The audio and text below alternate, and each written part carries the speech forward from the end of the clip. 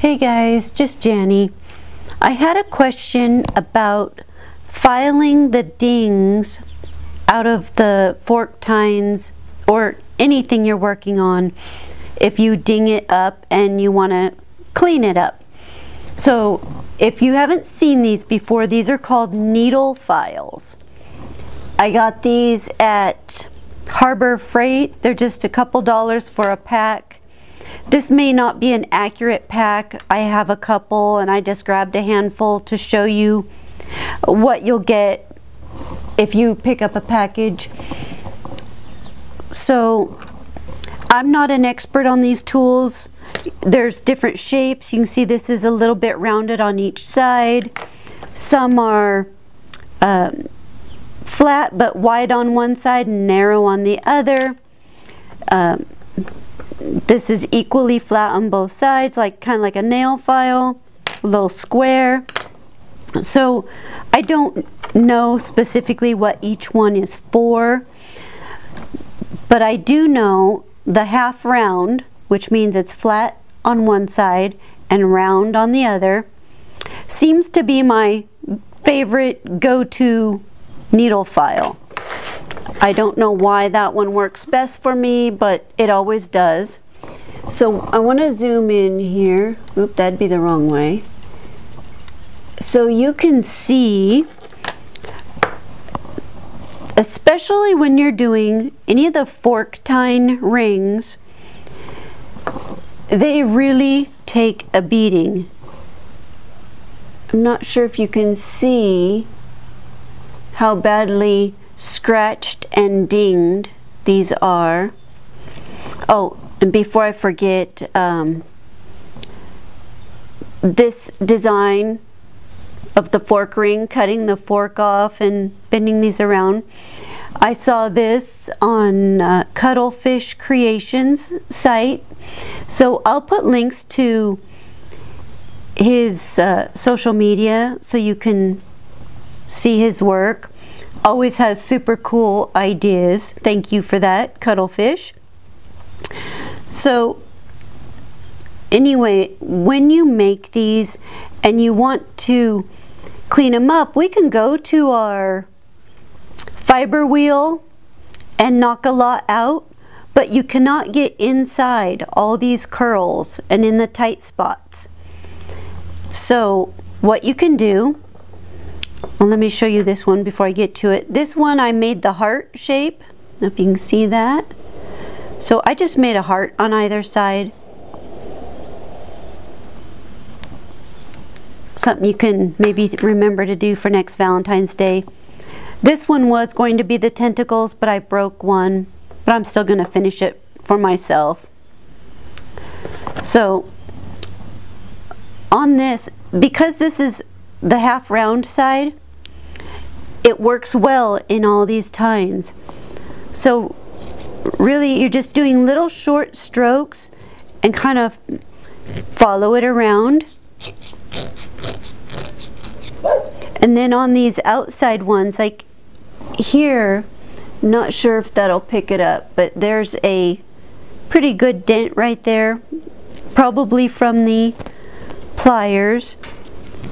And you can just little short strokes. You might have to change the direction and just go until it's pretty good. Doesn't have to be perfect, especially out here, because you will hit that with the fiber wheel. Let's see if I can make sure this is.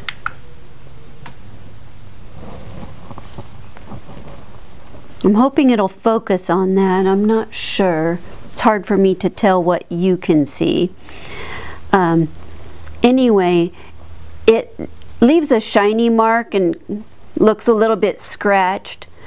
But when you run that through the tumbler, that's going to disappear. So the needle file will just get out the worst of it. For example, this tine, I really worked it and I kept changing my mind and opening it up and, you know, bending it around again until I came up with something I liked.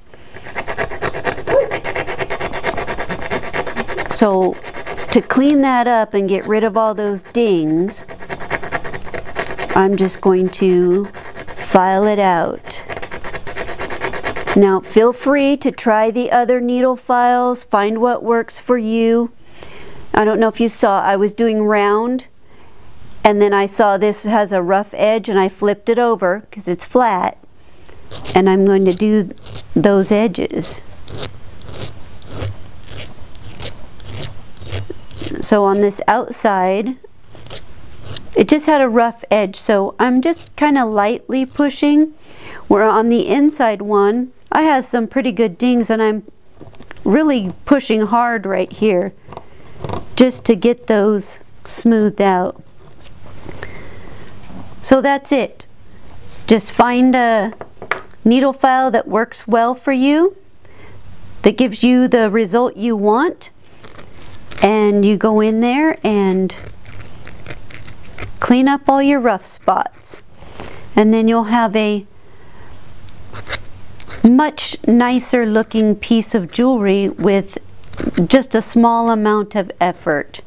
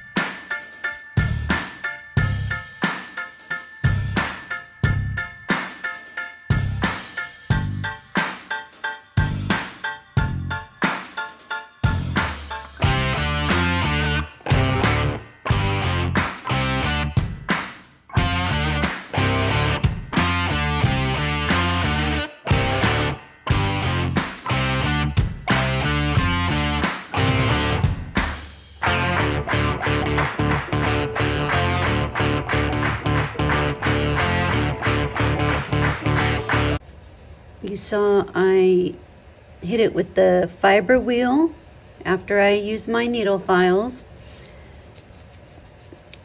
I hit it with the fiber wheel because that really smooths out those scratch marks that the needle file leaves. And then I buffed it with the red and then the white polishing compound. I know it's kind of up close and my hands are filthy, but can you see the difference it made?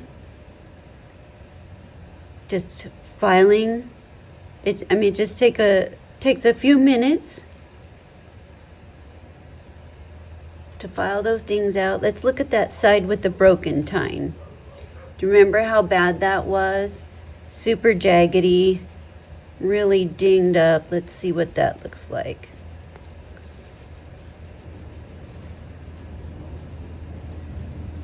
Get some of that polishing compound off so you can see it.